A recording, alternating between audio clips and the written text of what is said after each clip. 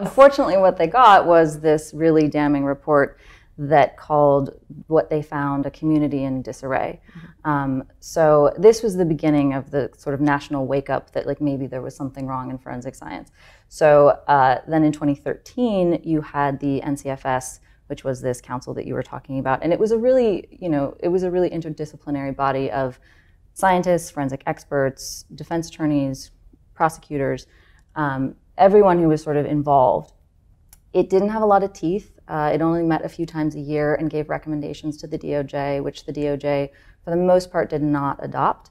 But it was sort of a step in the right direction. Trump was elected, Jeff Sessions became head of the DOJ, and he allowed the NCFS to expire. They just sort of didn't renew it.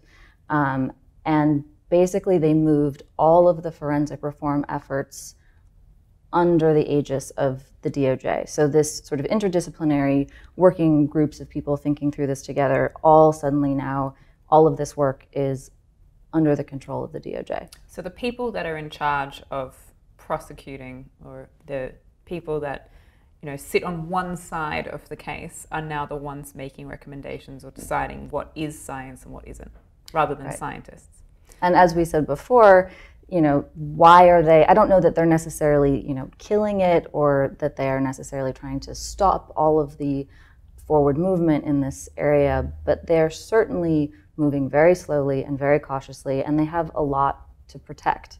And they're perhaps not the people that should be doing this work.